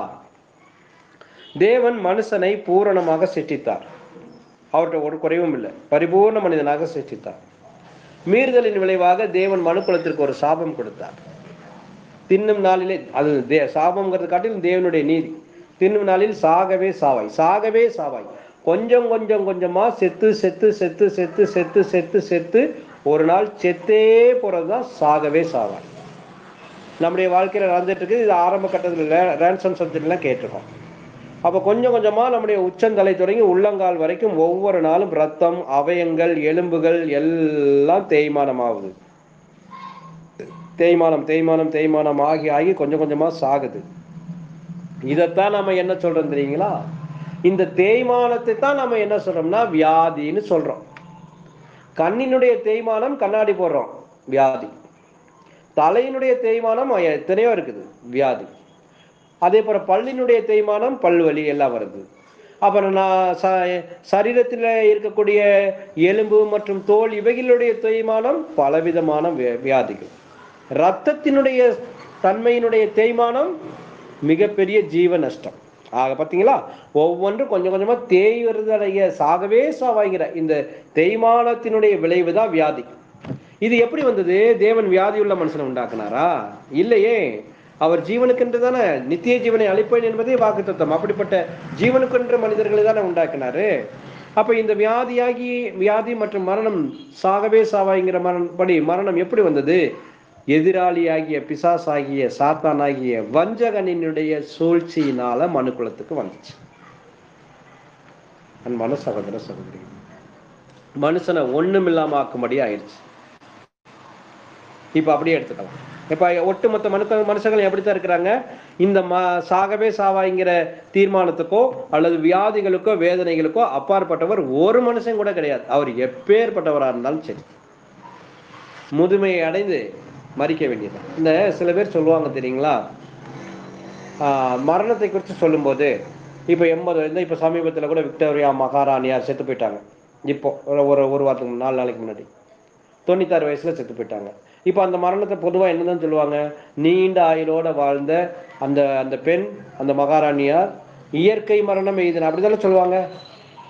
நல்ல வயது மூப்பாக வாழ்ந்து மறிக்கிறவர்களை பொதுவாக ஜனங்கள் என்ன, இயற்கை எய்தினார், இயற்கை எய்தினார். அப்படிதான் பாருங்க, இந்த மரண போஸ்டர்ல கூட அப்படித்தான் அடிப்பாங்க, இயற்கை எழுதினார். மரணம் என்பது இயற்கையா? இல்லையே. மரணம்ங்கிறது தண்டனை, பாவத்திற்கான சம்பளம் தான் மரணம். மரணம் இயற்கையானது அல்ல. மரணம் என்பது தண்டனை. இயற்கை மரணம்னு எதையுமே சொல்லக்கூடாது. அப்படி மறிக்கக்கூடிய இயற்கை மரணம் சொல்லிட்டோம்னா அப்ப மறிக்கக்கூடிய மனுஷனவா தேவன் உண்டாக்குனாரு? இல்ல. வார்த்தைகள் கூட நம்ம கவனமா பார்க்கணும். மரணம் இயற்கையானது அல்ல. கர்த்தர் சொல்லும் போது அது ஒரு நித்திரை, ஆனா அது ஒரு தண்டனை. அன்பான சகோதர சகோதரிகளே, அப்படி நாம் பார்க்கும் பொழுது புது சிருஷ்டிகளை பொறுத்த வரைக்கும் இவ்வளவு தேய்மானத்தோட மனிதன் மறுத்து கொண்டிருக்கக்கூடிய தருணங்களில் இந்த சுவிசேஷ யுகத்தின் புது சிருஷ்டிகளை பொறுத்த வரைக்கும் வரக்கூடிய பாடுகள், உபத்திரவங்கள் எதன் அடிப்படையில் வருது அப்படின்னு நான் பார்க்கும்போது, ஏன்னா வசனங்கள் எல்லாமே நமக்கு சொல்லப்பட்டிருக்குது, அநேக வசனங்கள் சொல்லப்பட்டிருக்குது. ஒட்டுமொத்த உலகமும் ரோமர் 8ஆம் அதிகாரம் 20-21 வசனங்கள்ல நாம் அறிந்திருக்கிறபடி தேவபுத்திரர் வெளிப்படும்படிக்கு சகல சிருஷ்டிகளும் சர்வ சிருஷ்டியும் ஏகமாய் தவித்து பிரசவ வேதனைப்படுகிறது. ஒட்டுமொத்த உலகமும் மிகுந்த வேதனை, மனுக்குலத்தினுடைய வேதனையிலேயே உச்சகட்டமான வேதனை சொல்லிட்டோம்னா பிரசவ வேதனை. அப்ப இவ்வளவு வழிகளையும் வேதனைகளையும் ஒட்டுமொத்த மனுஷர்களும் அனுபவிச்சுட்டு இருக்கிறாங்க. எதற்காக? தேவபுத்திரர் வெளிப்படும் வரை, வெளிப்படுவதற்காக. அந்த தேவபுத்திரர் 1,44,000 பேர் சபை வகுப்பினர். அப்ப இவர்கள் வெளிப்பட்ட எப்படி ஒரு தாயினுடைய வயிற்றிலிருந்து குழந்தை பிறந்ததுக்கு அப்புறமாக தாய்க்கு அந்த பிரசவ வேதனை மற்றும் வேற எந்த வழிகளும் இல்லாம, எல்லா வழிகளும் அந்த கொஞ்ச நேரத்துல இல்லாம போகுதோ, அதே போல இந்த மனுக்குலத்துக்கு மத்தியில புது சிருஷ்டி பூரணம் அடைந்து வெளிப்படும் பொழுது ஒட்டுமொத்த உலகமும் மீண்டும் வழிகள் நீங்கி சந்தோஷம் அடையும். அப்ப ஒட்டுமொத்த உலகமும் வேதனைப்பட்டு கொண்டிருக்குது, உபத்திரவப்பட்டு கொண்டிருக்குது, அல்லல் பட்டு கொண்டிருக்குதுன்னா நம்முடைய நோக்கம் தேவனுடைய நோக்கம் புரிந்து கொள்ளணும், நம்முடைய காரியங்களையும் புரிந்து கொள்ளணும், நாம் வெளிப்படும்படிக்கு. ஆனா சபைக்கு இந்த பாடுகளும் உபத்திரவங்களும் மனுஷருக்கு நேரிடுகிறது அன்றி உங்களுக்கு எதுவும் நேரிடுறது இல்லை. தனிப்பட்டதா ஏதாவது உபத்திரவத்தை கொண்டாந்து தனியாலாம் வைக்கிறது இல்லை. மனுஷருக்கு நேரிடுறதா உங்களுக்கு நேரிடு. ஆனா சபையை பொறுத்த வரைக்கும், நம்மை பொறுத்த வரைக்கும் எதற்காக இவைகள் அனுமதிக்கப்பட்டிருக்குது பாருங்க. உலகத்துல இருக்கக்கூடிய ஒரு மனுஷருக்கு வர்றது போலதான் காய்ச்சல் நமக்கு வருது, அவருக்கு வர்றது போலதான் நமக்கும் வியாதிகள் வருது, அவருக்கு ஏற்படுறதே போலதான் சரீர பலங்கள் நமக்கு ஏற்படுது. ஒன்றுமே அறியாதவன் துன்மார்க்கமாக இருக்கக்கூடியவர்கள் ஏற்படக்கூடிய சில சரீரம் சம்பந்தப்பட்ட கடுமையான ஆபரேஷன் போன்ற வேலைகள் எல்லாமே அதுவும் நமக்கு தேவனுடைய ஜனங்கள் சொல்ல நமக்கும் வருது. அவர் ஹார்ட் ஆபரேஷன் பண்ணலாம், ஹார்ட் அட்டாக் கூட வரலாம், ஆனா நமக்கும் வருது. தேவனுடைய ஜனங்கள் சொல்லக்கூடிய நமக்கும் வருது. அல்லது குடல் சம்பந்தம் என்ன சரீர அவயத்தினுடைய ஒவ்வொரு அவயத்தினுடைய வலியும் வேதனையும் நமக்கும் வருது. மனுஷருக்கு நேருகிறது நமக்கு வருது. நம்முடைய கேள்வி என்னன்னா, இதை ஏன் தேவன் நமக்கு அனுமதிக்கிறார்? ஏற்கனவே பார்த்துட்டோம், நம்மை பக்குவப்படுத்துவதற்காக, பரீட்சிப்பதற்காக. பாருங்களேன், அப்போ தேவன் இவைகளை அனுமதிப்பதற்கான நோக்கம் என்னவாகத்தான் இருக்கும்? எதற்காக இவ்வளவு வேதனைகளையும் வழிகள் நிறைந்த காரியங்களையும் அவருடைய ஜனம் என்றும் நீதியை விரும்பக்கூடிய ஜனங்களுக்கு மத்தியில தேவன் இப்படியே அனுமதிக்கணும்? என்னதான் நோக்கமா இருக்கும்? வசனங்கள் இப்ப வாசிங்க சிஸ்டர். பிலிப்பியர் 1ஆம் அதிகாரம் 29ஆம் வசனம் வாசிங்க. கிறிஸ்துவினிடத்தில் விசுவாசிக்கிறதற்கு மாத்திரமல்ல, அவர் நிமித்தமாக பாடுபடுகிறதற்கும் உங்களுக்கு அருளப்பட்டிருக்கிறது. அவர் நிமித்தமாக பாடுபடுவதற்கும் உங்களுக்கு அருளப்பட்டிருக்கிறது. கிஃப்ட், கிஃப்ட், பரிசு அல்லது வெகுமானம். எது? அவர் நிமித்தம், நீதியை நேசிப்பது நிமித்தம் இந்த உலகத்தில் இருக்கும்போது பாடுபடுவது என்பது கிஃப்ட், வெகுமதி. யாராவது பரிசு கொடுத்தா வேணான்னு சொல்லுவாங்களா? அது கொடுக்குற பரிசை தூக்கி எறிவாங்களா? பரிசுங்கிறதே யாருக்கு கொடுப்பாங்க? எல்லாத்துக்குமா? ரோட்ல போறவங்க வர்றவங்களுக்கு வாங்க வாங்க வாங்க பரிசு வாங்கிட்டு போங்க, வாங்க வாங்க வாங்க கிஃப்ட் வாங்கிட்டு போங்க, எல்லாரும் நமக்கு கொடுப்பாங்களா? யாருக்கு தான் பரிசு கொடுப்பாங்க? வெகுமதி கொடுப்பாங்க. இல்லைன்னா ஒரு அன்பளிப்பு, கிஃப்ட், ஒரு வெகுமதி கொடுக்குறாங்க. எல்லாருக்கும் கொடுப்பாங்களா வெகுமதி? யாருக்கு ரொம்ப பிடிச்சவங்களா இருக்கிறாங்களோ அவங்களுக்கு தான், இங்க பாருங்க நான் அவருக்கு ஒரு கிஃப்ட் கொடுக்குறேன், அது வாங்கி கொடுக்குறோமா ரொம்ப பிடிச்சவங்களுக்கு, அதை அவங்களுக்கு தானே கிஃப்ட் கொடுக்குறோம். இப்போ தேவன் நமக்கு இந்த சுவிசேஷ யுகத்துல உடன்படிக்கை பண்ணி ஆண்டவருடைய அடிச்சோட்டை பின்பற்றக்கூடிய வகுப்பினருக்கு ஒரு கிஃப்ட் கொடுக்குறாராம். அவருக்கு ரொம்ப பிடிச்சதுனால அந்த கிஃப்ட் நமக்கு கொடுக்குறாராம். பிதாவாகிய தேவனுக்கு நம்ம மேல ரொம்ப அன்பு, நம்ம மேல ரொம்ப நம்மளை பிடிச்சு போச்சான், அதனால ஒரு கிஃப்ட் கொடுக்குறாராம். அந்த கிஃப்ட் தான் என்னவா? அன்பான சகோதர சகோதரிகளே, விசுவாசிக்கிறதுக்கு மாத்திரமல்ல, அதுக்கு ஆயிரக்கணக்கான பேர் இருக்கிறாங்க. அவர் நிமித்தமாக பாடுபடுவதற்கும் உங்களுக்கு அருளப்பட்டிருக்கிறது. இது ஒரு ஆசீர்வாதம், இது ஒரு கிஃப்ட். ஒருவேளை உடன்படிக்கை பண்ணாம நம்ம வெளி உலகத்திலே இருந்திருந்தால் நமக்கு காய்ச்சல் வராதா? அல்லது வெளி உலகத்திலே இருந்திருந்தால் நமக்கு பொருளாதார நஷ்டம் வராதா? அல்லது வெளி உலகத்திலே இருந்தோமான உடன்படிக்கை பண்ணாம சத்தியத்துக்குள்ள வராம இருந்தா நம்ம வீட்டுல சண்டையே வராம இருந்திருக்குமா? அல்லது வெளி உலகத்திலே இருந்திருந்தா நம்முடைய சரீரம் அப்படியே நல்லாவே எப்பயுமே அப்படியே ஒரு ஸ்ட்ராங்கா பாதுகாக்கப்பட்டே இருக்குமா? எந்த விதமான சேதாரமே வராதா? வெளி உலகத்துல இருந்திருந்தா இது எல்லாமே வரும். நம்மளை சுற்றி இருக்கிற மனுஷர்களை பாக்குறோம் இல்லைங்களா? எவ்வளவு இதை காட்டிலும் மோசமா கூட வருது, மனுஷர்களுக்கு பாதிக்கப்படுறாங்க. நமக்கும் அது போலதான் வரும். ஆனா அதுக்கு ஒரு பிரயோஜனமும் இல்லை. இந்த உடன்படிக்கையினுடைய உறவுக்குள்ள வராம வெளி உலகத்துல அனுபவிக்கிற பாடுகளுக்கும் கஷ்டங்களுக்கும் இழப்புகளுக்கும் நஷ்டங்களுக்கும் பாருங்க. இந்த இன்னைக்கு டிவி நியூஸ் மற்றும் இதெல்லாம் பாருங்க, கொடூரமான மரணங்கள். நல்லா வாழணும்னு தான் விரும்புறாங்க. இன்னும் பார்த்துட்டோம்னா உலகத்தினுடைய ஜனங்கள் சிலரை பார்த்துட்டோம்னா அவங்க கூட இன்னும் ஒழுக்கமும் நன்மையும் தான் விரும்புறாங்க. அவங்க கூட இன்னும் நல்லா இருக்கணும் அப்படின்னு தான் விரும்புறாங்க. அநீதியே செய்யறதுக்கு விருப்பம் இல்லை. தேவன் என்று அறியலைனாலும் அவங்க ஒழுக்கமா விரும்புறாங்க. ஆனா அப்படிப்பட்டவங்க கூட பாருங்களேன், கண்ணு முன்னாடியே அப்பாவும் பிள்ளையும், கண்ணு முன்னாடியே தாயும் மகளும் எவ்வளவு கொடூரமா கொல்லப்படுறாங்க, விபத்துல சிக்கிறாங்க, எந்த மாதிரி வேதனைகள்ல வியாதிகள்ல சிக்கி அவங்க எப்படிப்பட்ட சீரழிவை சந்திக்கிறாங்க. சரீர பிரகாரமாக, மனதளவுல, பொருளாதாரத்துல எவ்வளவு சேதாரங்களை. எப்ப பார்த்தாலும் அழுகையும் கண்ணீருமான சம்பவங்கள் தானே நம்ம கேட்கிறோம். பார்க்கும்போதே வேதனையா இருக்குதே. அதுக்கெல்லாம் ஏதாவது பிரயோஜனம் இருக்கா? ஏதாவது ஒரு பிரயோஜனமாவது இருக்கா? ஒண்ணுமே இல்லை. என்ன பிரயோஜனம்னா அவர்கள் தீமை என்ன என்பதை, பாவத்தினுடைய சம்பளமாகிய மரணத்தினுடைய விளைவு என்ன என்பதை கற்றுக்கொண்டிருக்கிறார்கள். தீமையை பற்றி கற்றுக்கொண்டிருக்கிறார்கள். அதை தவிர அவங்களுக்கு வேற ஒண்ணுமே இல்லை. ஆனா உடன்படிக்கையினுடைய உறவுக்குள்ள வந்ததுக்கு அப்புறமாக இந்த சுவிசேஷ யுகத்துல ஆண்டவருடைய அடிச்சோட்டை பின்பற்றுவது நிமித்தம் தங்களுக்கு அனுமதிக்கப்படக்கூடிய பாடுகளுக்கும் போராட்டங்களுக்கும் மத்தியில உண்மையோடு இருக்கிறவர்களுக்கு வரக்கூடிய அதே சரீர பிரச்சனைகள், காய்ச்சலோ தலைவலியோ அல்லது வேறு சிலமான ஆபரேஷன் போன்ற வேறு எது வேணாலும், சரீரம் சம்பந்தப்பட்டதோ, மனதளவுல சம்பந்தப்பட்டதோ, பொருளாதாரம் சம்பந்தப்பட்ட எது வேணாலும், சில நஷ்டங்கள் இழப்புகள் நமக்கு வரும்போது உலகத்துல இருக்கும்போது அது வருது. ஆனா ஒரு பிரயோஜனம் இல்லை. ஆனா உடன்படிக்கை பண்ணி இந்த உறவுக்குள்ள வந்ததுக்கு அப்புறமாக இப்ப அவைகள் நமக்கு அனுமதிக்கப்படுது, அருளப்படுகிறது. இது கிஃப்ட். இதுதான் என்ன பண்ணுதுன்னா மகிமைக்கு கொண்டு போய் சேர்க்குதுங்க. அது சீக்கிரத்தில் நீங்கிவிடும் லேசான இந்த உபத்திரம் எவ்வளவு பெரிய கனத்தையும் மகிமையை கொடுத்திருப்பாங்க. சபையை பொறுத்தவரையில கிறிஸ்துவனுடைய பாடுகள்ல பங்கு பெறுமாறு கொடுக்கப்பட்டிருக்கிற ஒரு அனுமதி எவ்வளவு பெரிய ஆசீர்வாதமா இருக்குது பாருங்க. மனுக்குலத்தினுடைய பாடுகளும் வேதனைகளும் என்ன என்பதை ஒரு பங்கை நாம் பெற்றுக்கொள்வதற்கு வைத்திருக்கிறது பாருங்க.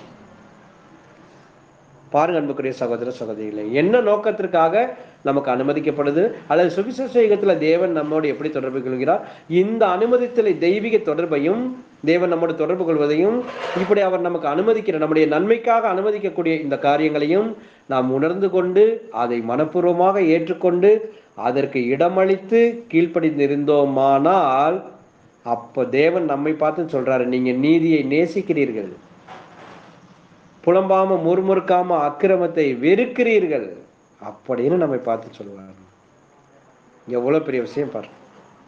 இன்னும் நம்ம சொல்லும்போது, அன்பான சகோதரர், நம்முடைய ஆண்டவராகிய இயேசு கிறிஸ்து பாவமே இல்லாத பரிபூர்ணமானவர், பரிசுத்தமானவர். அவரே பலகீனங்கள்னால தொடப்பட வேண்டியது அவசியமா இருந்துச்சா இல்லையா?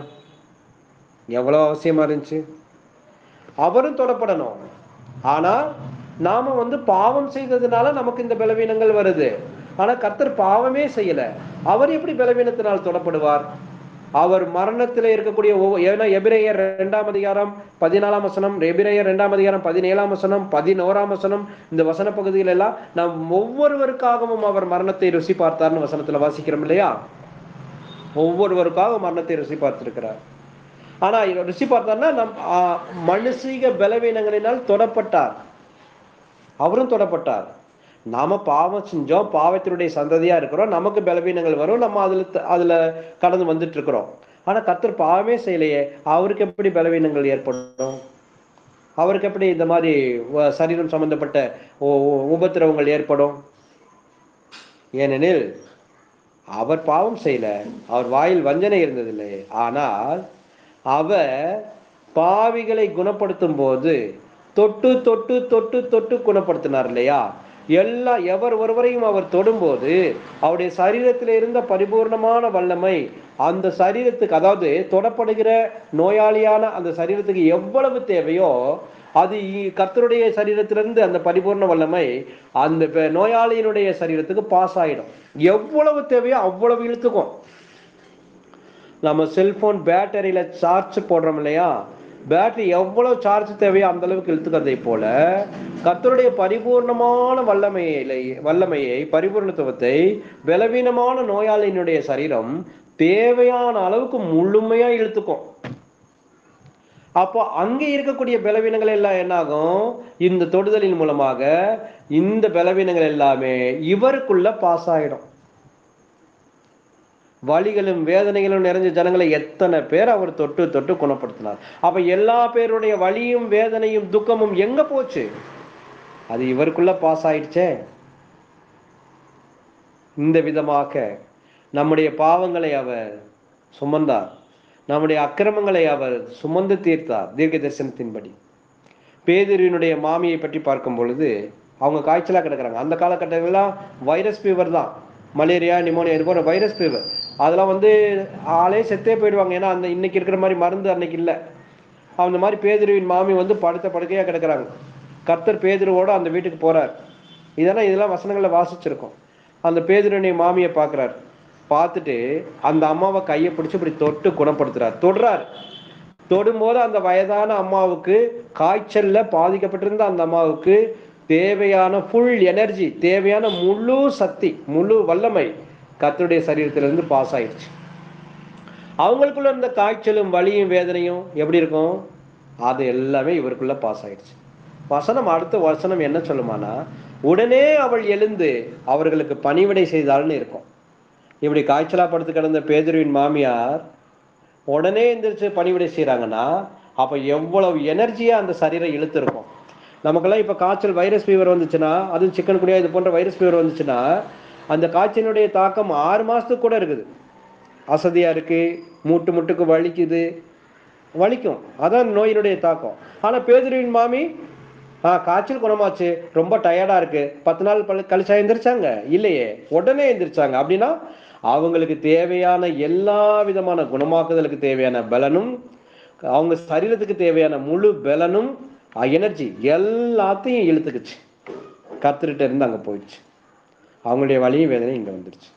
இப்படி தொட்டு தொட்டு குணமாக்க நிமித்தம் அநேகருடைய வலிகளையும் வேதனைகளையும் கர்த்தர் வாங்கினார், தாங்கினார். மனுஷீக பலவீனங்களினால் அவரும் தொடப்பட்டார். தேவனுடைய நீதியை நேசித்தார், அப்படியே ஒப்பு கொடுத்தார். இப்ப சுவிசேஷ யுகத்தில் இருக்கக்கூடிய நாம் நம்முடைய காரியங்களை பார்க்கும் பொழுது நாம கூட இதே போன்றது, ஏன்னா சரீர அங்கங்கள் இல்லையா, இதே போன்ற சரீர பலவீனங்களால் தொடப்படணும். ஏன்னா நாம பூரணர் கிடையாது.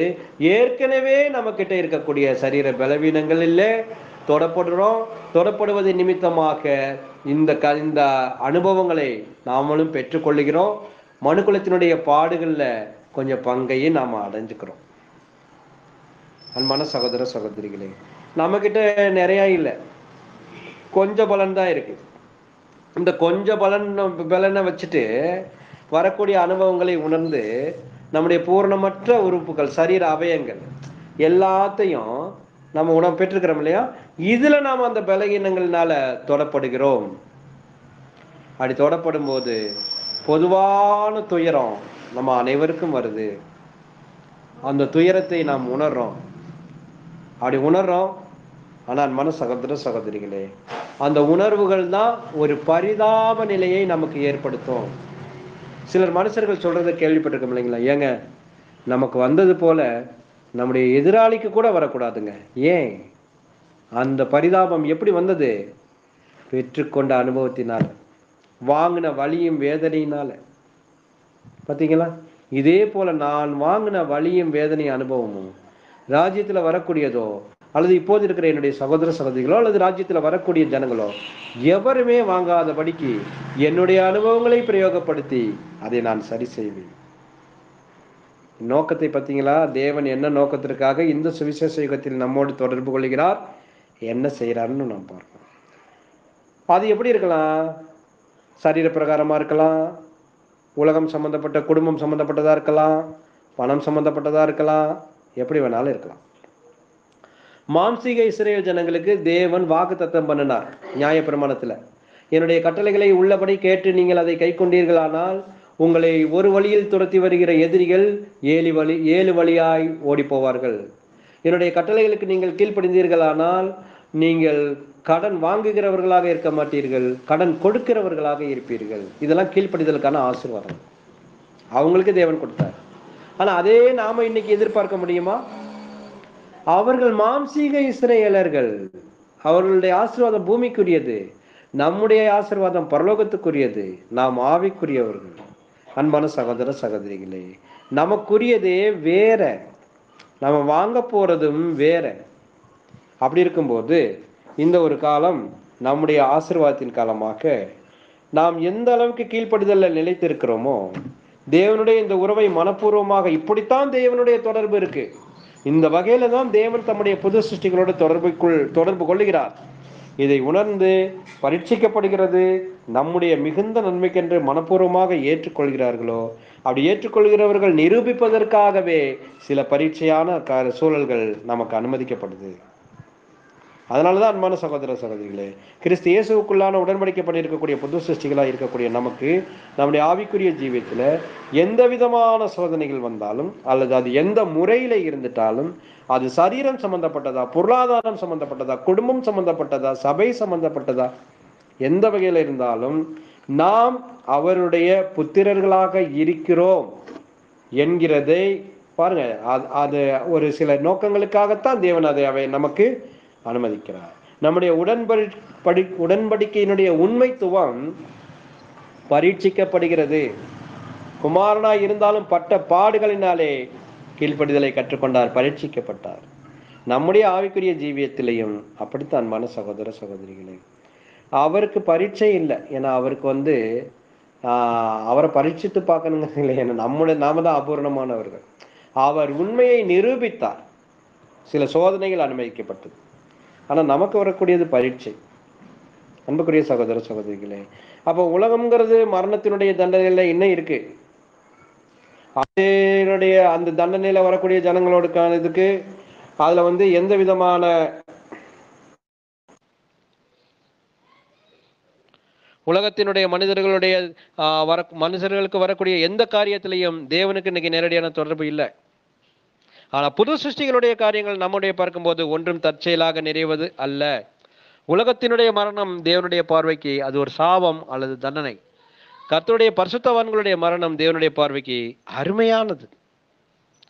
அது மாத்திரமில்லை, உங்களுடைய தலையில் உள்ள முடியெல்லாம் எண்ணப்பட்டிருக்கிறது அப்படின்னா அது கவுண்டிங் இல்லை, அவ்வளவு பாதுகாப்பு. நம்ம சொல்றோம் இல்லைங்களா, அவர் இல்லாம இந்த ஊருக்குள்ள ஒரு ஈ காக்கா கூட வர முடியாதுங்க. அப்போ ஒரு ஈ காக்கா வர முடியாமையா தடுக்க முடியும்? வீட்டுக்குள்ள இருக்கக்கூடிய கொசுவே தடுக்க முடியல. அதை சொல்லலை அப்படின்னா ஒரு பாதுகாப்பு. உங்களுடைய தலைமுடியெல்லாம் எண்ணப்பட்டிருக்கிறது, ஒன்றானும் கீழே விழாதுன்னா அப்படிப்பட்ட பாதுகாப்பை தேவன் நமக்கு கொடுத்திருக்கிறார். பொது சிருஷ்டிகளாக பிறந்த உடன்படிக்கை பண்ண ஒவ்வொரு வினாடியிலிருந்தும் பரிசுத்த தூதர்கள் மூலமாக நாம் பாதுகாக்கப்பட்டிருக்கிறோம். அப்ப கர்த்தராகிய இயேசு கிறிஸ்து சொன்னார் இல்லைங்களா பிலாத்துக்கிட்ட, என்னை சிலுவையில் அறையவும் என்னை விடுவிக்கவும் பரத்திலிருந்து உமக்கு கொடுக்கப்படாதிருந்தால் என்மேல் உனக்கு ஒரு அதிகாரமும் இல்லை சொன்னார் இல்லையா? அதே போல அன்பான சகோதர சகோதரிகளே, இந்த மாதிரி தான் தெய்வீக தொடர்பு நம்மோடு இருக்கு. ஆனாலும் தேவனுடைய பராமரிப்பும் பாதுகாப்பும் நமக்கு தொடர்ந்து கூடவே இருக்கு. நமக்கு மாத்திரம் இல்ல, எந்த ஒரு உடன்படிக்கை பண்ண ஒரு பொது சிருஷ்டி இப்படி உண்மைத்துவத்தினுடைய காரியங்களை நிலை நிற்கிறாரோ அவர் மாத்திரம் இல்ல, அவரோடு கூட சேர்ந்தவர்களையும் தேவன் பராமரிக்கிறார், பாதுகாக்கிறார். அப்போஸ்தலர் பேதுரு ஒரு தீவுக்கு போகணும், ஆனா அப்போ அவர் பாதுகாக்கப்படணும். ஆனால் அதற்கு முன்பாக அவரோடு கூட போன 270 பேரையும் தேவன் பாதுகாத்தார். அப்போஸ்தலர் நடவடிக்கைகள் 27ஆம் அதிகாரம் 36, 37 வசனங்கள்ல இந்த குறிப்புகள் இருக்கு. அதே போல தேவன் நம்மையும், அதாவது உடன்படிக்கை பண்ணின ஒரு உண்மை பரிசுத்தவான்கள் அவங்களுடைய அர்ப்பணிப்பான ஜீவியத்தின் பொருட்டு அவரை சார்ந்திருக்கக்கூடிய மற்றவர்களையும் கூட தேவன் பாதுகாக்கிறார், பராமரிக்கிறார். அன்பான சகோதர சகோதரிகளே, கடைசி அங்கங்கள் பரீட்சிக்கப்பட்டு மெருகூட்டப்பட்டு நிறைவருகிற வரைக்கும் இந்த பரீட்சையானது நமக்கு இருக்கும், ஒவ்வொருவருக்கும் இருக்கும். அக்கினி போன்ற சோதனைகள், உபத்திரவங்கள் இது கடந்து போகும்படி நமக்கு அமைக்கப்பட்டு இருக்கிறது. ஆமான்பான சகோதரர், இந்த உபத்திரவங்கள் எப்படி எப்படி வரலாம்? வீட்டில இருந்து எதிர்ப்புகள் வரலாம், ஊர்ல இருந்து கூட எதிர்ப்புகள் வரலாம், அல்லது நண்பர்கள்கிட்ட இருந்து வரலாம், பக்கத்து வீட்டுக்காரவங்கள்ட்ட இருக்கலாம், நம்ம நேசிச்சவங்க மூலமாக வரலாம். இன்னும் சொல்ல போனா நமக்கு பண நஷ்டம் கூட ஏற்படலாம், வறுமை போன்ற ஒரு ரூபத்திலே வரலாம், சில நேரங்களில் வியாதிகள் கூட வரலாம், வேதனையும் சரீர பிரகாரமான சில நேரங்களில் ஆக்சிடென்ட் விபத்துகள் கூட நேரிடலாம், அல்லது வேற எந்த ரூபத்தில் வேணாலும் வரலாம். தேவனுடைய அனுமதி இல்லாமல் அவை வராது. ஆனா அந்த சூழல்ல இப்படிப்பட்ட தெய்வீக தொடர்பு இப்படித்தான் நம்மோடு கூட இருக்குது என்பதை உணர்ந்து கொண்ட ஜனங்கள் அவருடைய அன்பிலும் அவருடைய பாதுகாப்பிலும் அவருடைய பராமரிப்பிலும் மிகுந்த திருப்தி இருக்கணும். மாம்சீக இஸ்ரேல் ஜனங்கள் திருப்தி இல்லாதனாலதான் முறுமுறுத்தாங்க. நாம் கர்த்தருடைய ஜனங்கள் என்றால், நீதியை நேசிக்கிறவர்கள் என்றால் அவர்கள் திருப்தியோடு இருப்பாங்க. கர்த்தராகிய இயேசு கிறிஸ்து திருப்தியோடு இருந்தார் இல்லையா? அதே போல முறுமுறுப்பு வராது. அது அக்கிரமத்தை நேசிக்கிறதுன்னு அர்த்தம். நீதியை நேசிக்கிறது மாத்திரமல்ல, அக்கிரமத்தை வெறுக்கணுங்கும் போது சுய சம்பந்தப்பட்ட சகல காரியங்களையும், தேவனுடைய திட்டத்துக்கு முரண்பாடா இருக்கக்கூடிய சகலத்தையும் விட்டு விடுவதுதான். நாம் பிள்ளைகளாகவும் இருக்கிறோம், சுதந்திரவாளிகளாகவும் இருக்கிறோம். நமக்கு அனுமதிக்கப்படக்கூடிய இந்த பரீட்சைகள், உபத்திரவங்கள் நம்மை உயர்ந்த நோக்கத்திற்காக மாத்திரமே அல்லாமல் வேறு ஒன்றும் இல்லை. அன்புக்குரிய சகோதர சகோதரிகளே, அப்ப இவைகளை பற்றினதான தியானத்துல நாம் வந்துட்டு இருக்கும்போது, பரலோகத்திலிருந்து தேவனுடைய அனுக்கிரகம் நமக்கு நன்மைகளை அனுப்பினாலும் சரி, அல்லது சில பரீட்சைகளை துன்பங்களை போல அனுப்பினாலும் சரி, அது எப்படியா இருந்தாலும் சரி, அவைகள் நம்முடைய நன்மைக்கு ஏதுவாகவே இருக்கிறது என்பதை மனப்பூர்வமாக நாம் ஏற்றுக்கொள்ளலாம். ஏன்னா பரலோகத்துக்குரிய பூமிக்குரிய எல்லா விதமான காரியங்களையும் தேவனுடைய பராமரிப்பை ஏற்றுக்கொள்வது அல்லது அவைகளை மனப்பூர்வமாக ஏற்றுக்கொள்வது நம்முடைய பொறுப்புல இருக்கு. சரி, தேவன் தான் நமக்கு எல்லா விதத்திலையும் பாதுகாக்கிறே, பராமரிக்கிறாரு அப்படின்னு சொல்லிட்டு உடனே நம்ம அலட்சியப்பட்டுறக்கூடாது. எல்லாம் தேவன் பார்த்துக்குவாருங்க, விடுங்க எல்லாம் தேவன் பார்த்துக்குவார் அப்படிலாம் சொல்ல முடியாது, சொல்லக்கூடாது. நம்ம சமுதாயம், பணம், ஆரோக்கியம் இது எல்லா விஷயத்திலையும் சரி, பணம் சம்பந்தப்பட்ட விஷயத்துல நம்ம கவனமா இருக்கணும். ஜாமீன் போன்ற விஷயத்திலையும் நம்ம ரொம்ப கவனமா தான் இருக்க சொல்லியிருக்கிறார். அப்ப இந்த மாதிரி காரியங்கள்ல கவனமா இல்லாமல் இருந்துட்டு சில பிரச்சனைகளை நாமே இழுத்து போட்டுக்குவோம். அதுக்கு நம்ம இது பரீட்சை, இது எனக்கு நேரிட்ட போராட்டம் அப்படின்னு நம்ம சொல்லக்கூடாது. பரீட்சையும் போராட்டமும் நம்முடைய பலகீனங்களால் வருவதல்ல, சத்தியத்திற்கு காண்பிக்கிற உண்மை நிமித்தம் வருவது, நீதியை நேசித்தலின் நிமித்தம் வருவது தான் பரீட்சையும் போராட்டமும். நம்முடைய பலகீனங்களால் வருகிறதை பற்றி இங்கே சொல்லுவதில்லை. அன்புக்குரிய சகோதர சகோதரிகளே, இவைகளை அதே சமயம் நம்மளால சரி செய்யக்கூடுமான பிரச்சனைகளை நம்ம சரி செய்ய முற்படலாம். ஒருவேளை அதற்கும் அப்பாற்பட்டு போகும்போது அது உலக விஷயமா இருக்கட்டும், ஊர் சம்பந்தப்பட்டதா இருக்கட்டும், அல்லது சில நேரங்களில் மூட நம்பிக்கை சம்பந்தப்பட்ட விஷயங்களா இருக்கட்டும், அதில் எல்லாம் ஞானத்தோடு கவனத்தோடு நடக்க வேண்டியது தேவனுடைய ஜனங்களுடைய பொறுப்பு, நம்முடைய பொறுப்பு. அந்த பொறுப்பையும் தேவன் கொடுத்திருக்கிறார். எந்த விதத்திலும் நாம் தேவனுடைய வசனங்களையும் அவருடைய சபை, அவருடைய மகத்துவத்தையும் நாம் மகிமைப்படுத்துவதற்காகத்தான் தேவன் நமக்கு இவைகளை ஏற்படுத்தி இருக்கிறாரே தவிர முறுமுறுப்புகள் புலம்பலிலே அல்ல. பணம் சம்பந்தப்பட்ட விஷயங்களை நம்ம பார்த்துருக்கிறோம். ஆக அன்புக்குரிய சகோதர சகோதரிகளே, ஒருவேளை நம்முடைய நலன்கள் எல்லாம் அவருடைய பாதுகாப்புல இருக்கிறதுனால நம்ம ஞானமா நடந்திருந்தாலும், உண்மையாக இருந்திருந்தாலும், அப்படி இருந்தும் சில சம்பவங்கள் நடக்குதா, சில பிரச்சனைகள் வருதா, சில போராட்டங்கள் வருதா, மனப்பூர்வமா ஏற்றுக்கொள்ளலாம். அவருடைய வழிநடத்தல்கள் என்ன என்பதை நாம் கவனித்து பார்க்கலாம். மருந்து மாத்திரைகள் எடுத்துக்கொள்வதற்கான சூழல் வருதா, தாராளமாக எடுத்துக்கொள்ளலாம். ஏன்னா மருந்து மாத்திரைகளும் வலியை நீக்கக்கூடிய பொருட்கள் அனைத்தும் ராஜ்யத்தின் ஆசீர்வாதங்கள். அந்த மருத்துவ முறைகள் நமக்கு கை கெட்டுது, வாய்ப்பு இருக்குதுன்னா தாராளமாக அவைகளை பயன்படுத்தலாம். அதிலெல்லாம் தேவன் பார்த்துக்குவார் அப்படின்னு சொல்லிட்டு நம்ம இருக்கக்கூடாது. அவைகளை பயன்படுத்தலாம். அப்படி வழிமுறைகளை தேவன் தான் நமக்கு ஏற்படுத்தி கொடுத்திருக்கிறார். அதுல சரியான முறைகளை நாம் உபயோகிக்கலாம். ஒருவேளை நமக்கு எல்லாம் சக்சஸ் ஆயிடுச்சு, வெற்றி அடைஞ்சிச்சுன்னா நாம மருத்துவரையோ டாக்டரையோ அல்லது நம்முடைய பொருளாதாரத்தையோ சொல்லாம, தேவன் இப்படிப்பட்ட வழிமுறைகளை ஏற்படுத்தி கொடுத்து என்னை சுகப்படுத்தினார் அல்லது எங்களை காப்பாற்றினார், இப்படி நாம் சொல்லலாம். ஒருவேளை நாம செஞ்ச முயற்சிகள் வெற்றி ஆகல, அப்போ நம்ம குறை சொல்லாம, தேவனுடைய வல்லமையை சந்திக்காம நம்மை நாமே பரிசோதனை பண்ணி பார்க்கலாம். தேவன் எனக்கு அனுமதித்திருக்கிற இந்த சூழ்நிலை என்னுடைய வாழ்க்கையில நடந்திருக்கக்கூடிய இப்படி ஒரு கடுமையான அனுபவம் ஒன்று நான் செய்த தவறுக்காக நடந்ததா, அல்லது தேவனையும் அவருடைய சத்தியத்தையும் விட்டு பிரிஞ்சு தூரமா நடந்ததுனால என்னை வழி திருப்புறதுக்காக தேவன் இப்படிப்பட்ட காரியங்களை எனக்கு அனுமதிச்சாரா, என்னை சிட்சிக்கிறாரா, அல்லது சில சிட்சைகள் தந்து என்னை சீர்படுத்துகிறாரா, அல்லது நான் தவறான வழியில போயிடக்கூடாதுங்கிறதுக்காக என்னை தேற்றுகிறாரா, அல்லது நானா இழுத்து போட்டுக்கிட்டதுனால வந்துட்ட விளைவுகளா, இப்படிங்கிறதை நாம் கவனிச்சு பார்க்கணும். அன்பான சகோதர சகோதரிகளே, நிதானமாக கவனிச்சு பார்க்கலாம். ஏன்னா நம்முடைய சமாதானத்திற்காகவும் மகிழ்ச்சிக்காகவுமே தேவன் இந்த சுவிசேஷ யுகத்துல நம்முடைய சந்தோஷங்கள் அனைத்தையும் பூமிக்குரியவைகள் மேலேயோ அல்லது பணம் சம்பந்தம் வேற எதன் மேலேயோ சார்ந்திருக்கும்படி நம்மளை விடலை, இருக்கவும் சொல்லலை. முழுக்க முழுக்க தெய்வீக பராமரிப்பிலும் பாதுகாப்பிலும் அவருடைய நீதியிலும் மாத்திரமே நம்பிக்கையுடையவர்களாகவே நம்ம இருக்க செய்கிறார். அதனால தான் புது சிருஷ்டிகளுக்கு வரக்கூடிய சோதனைகள் அல்லது பரீட்சைகள் மாறுவேடத்தில் வரக்கூடிய ஆசீர்வாதங்கள். இந்த காலத்தில் நமக்கு வரக்கூடிய பரீட்சைகளும் சோதனைகளும் மாறுவேடத்தில் வரக்கூடியவை. இப்போ உதாரணம் எக்ஸாம்பிள் நம்ம சொல்லிட்டோம்னா, ஏதோ ஒரு விதத்தில் நம்மை கொலை செய்வதற்கு சில கொலையாளிகள் முற்படுறாங்க. நம்ம ஒன்றும் பெரிய ஆள் கிடையாது, ஒரு கற்பனை, ஒரு ஒரு உதாரணத்துக்காக புரிஞ்சுக்கலாம். ஏதோ ஒரு நம்மை கொலை செய்கிறேன்னு கொலை மிரட்டல் விடுத்துட்டு இருக்கிறாங்க. அப்போ நாம் என்ன செய்கிறோம்னா போலீஸ் பாதுகாப்பு கேட்குறோம். போலீஸ்கிட்ட போய் பாதுகாப்பு கேட்கும்போது அவங்களும் பாதுகாப்பு கொடுக்குறேன்னு சொல்லிட்டாங்க. இப்போ நம்மை பாதுகாக்கிறதுக்கு வந்திருக்கக்கூடிய போலீஸ் சீருடை யூனிஃபார்ம் லெவலில் அவங்க மப்டியில் வந்திருக்கிறாங்க. அப்படியே லுங்கி மடிச்சு கட்டிட்டு ஒரு டிஷர்ட்டை போட்டுட்டு அப்படியே நம்ம வீட்டை சுற்றி சுற்றி 2 பேர் அலையிறாங்க, சுற்றிட்டு இருக்கிறாங்க. அவங்க மப்டியில் வந்திருக்கிற போலீஸார் நம்மை பாதுகாப்பதற்காக நம்ம வீட்டை சுற்றியே பார்த்துட்டே நம்ம மேலே இங்கேயே கவனமாக இருக்காங்க. அப்போ நம்ம என்ன நினைப்போம், அட கொலகாரன் எப்படி பார்த்துக்கிட்டே இருக்கிறான், நோட்டை விட்டுக்கிட்டே இருக்கிறான் அப்படின்னு தான் நம்ம நினைப்போம். ஆனால் வந்திருக்கிறவங்க கொலகாரன் இல்லை, நம்மை காப்பாற்றுவதற்காக வந்திருக்கிறவங்க. இதே போல தாங்க இந்த தேவனுடைய ஆசீர்வாதம்.